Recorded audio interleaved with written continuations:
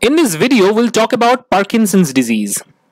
Parkinson's disease is a age-related neurodegenerative disease which affect the movements. This disease is not really new because it was earlier discovered by James Parkinson in 1817. He described this kind of situation as shaking palsy. When we look at the symptoms, it would be clear why it is known as shaking palsy. The major symptoms of Parkinson includes shuffling gait and uncoordinated movement. There is always tremor associated with this disease. The tremor is persistent and tremor in hands occur even at rest. And that is why probably he named this disease as shaking palsy. Other symptoms includes stooping posture, masked face, reduced arm swing, flexed elbow and wrist, etc. Parkinson is pretty common these days among aging population. The optimal age where Parkinson develop is beyond 60, and it is more prevalent in males compared to the females. There are genetic factors and environmental factors associated with the disease progression. Genetic factors includes mutation at least described in 20 different genes, which are associated with various cellular processes. Environmental risk factors includes pesticides, heavy metal toxicity, etc. Let's talk about the hallmarks of Parkinson disease. Parkinson disease is characterized by Lewy body formation and the death of dopaminergic neuron in the substantia nigra. Let's talk about the pathology in a bit more details. There are characteristic neurons present, dopaminergic neurons present in our basal ganglia known as substantia nigra specific dopaminergic neurons. The substantia nigra region is actually present just below the subthalamic nucleus.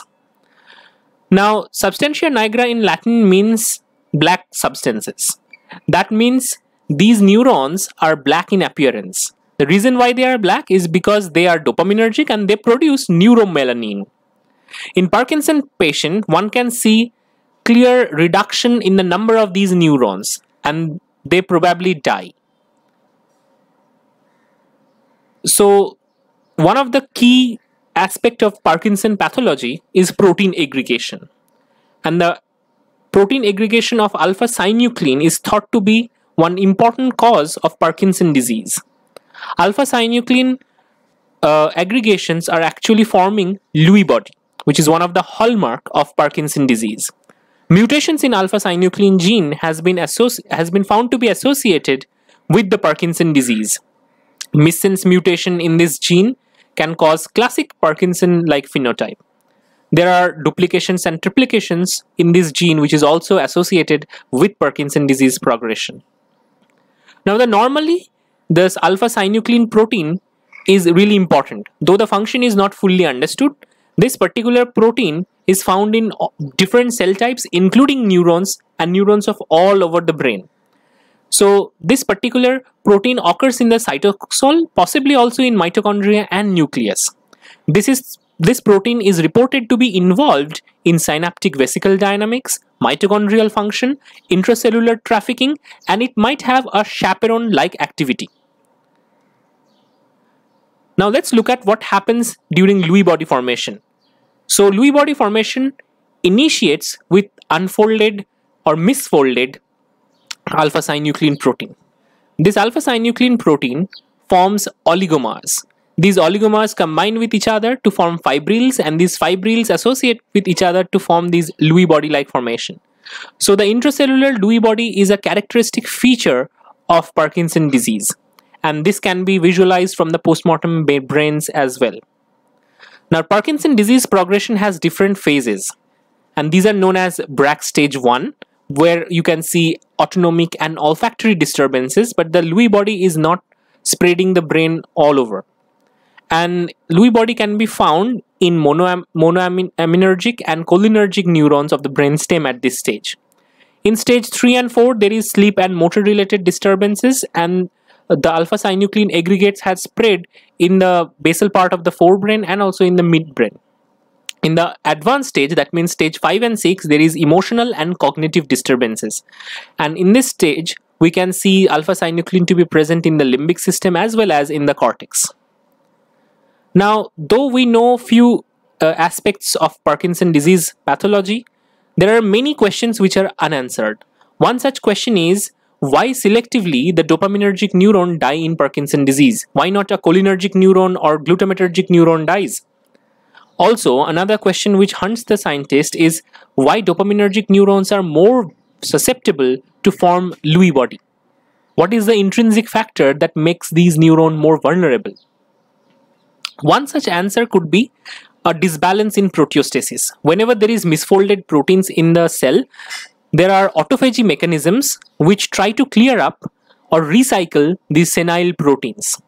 But if there is an error in this autophagy system, there could be accumulation of these unfolded or misfolded proteins which might lead to the disease progression. Now recently, scientists found there is a gut-brain connection in Parkinson's disease. How is that? So first of all, it has been seen that in Parkinson's patient, the gut microbiome is heavily altered compared to a healthy individual of same age.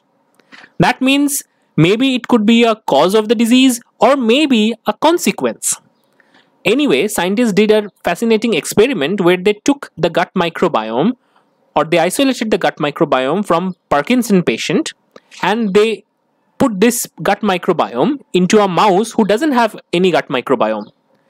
And after injecting this gut microbiome into the mouse intestine, this mouse shows characteristic defects like motor defects, inflammation, which are pretty much indicative of Parkinson's disease. That's pretty interesting.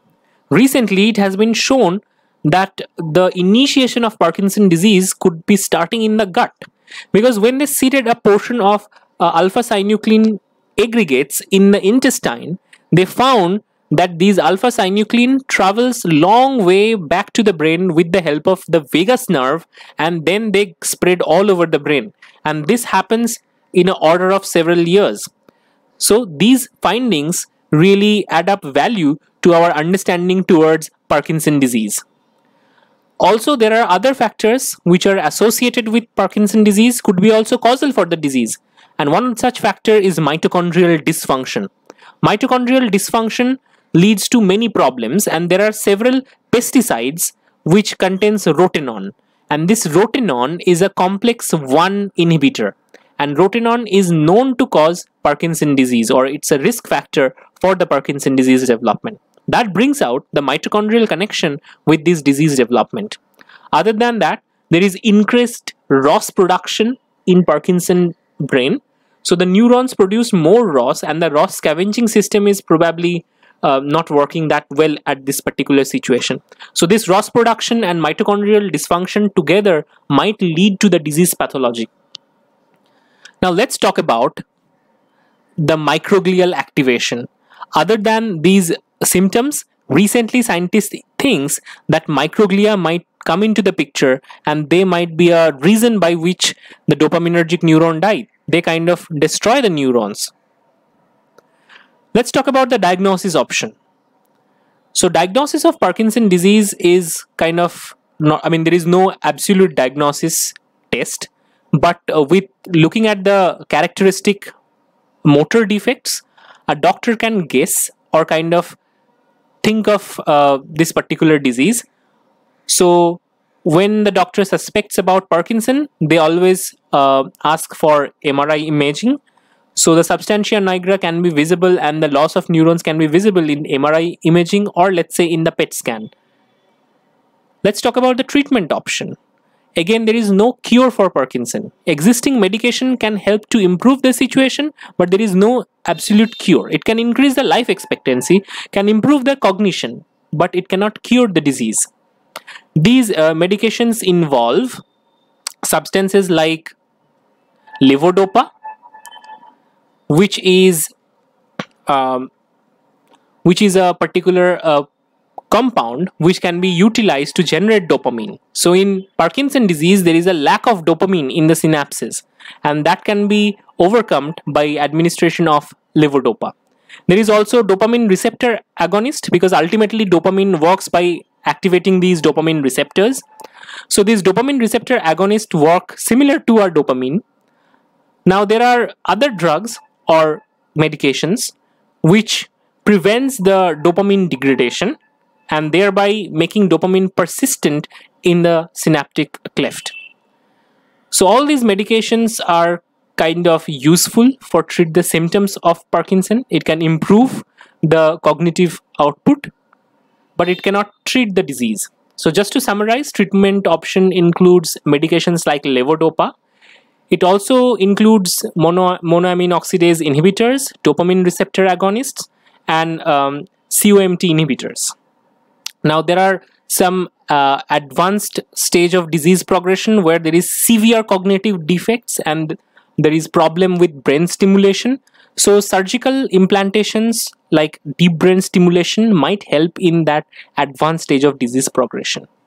So I hope this video is useful. If you like this video, give it a quick thumbs up. All the notes associated with this topic can be found in my Facebook page, and the Facebook page link is provided in the description. There are a lot of dynamic notes, flashcards which would help your revision process. Do check it out. Don't forget to like, share and subscribe. Let me know in the comment whether you enjoyed this detailed video.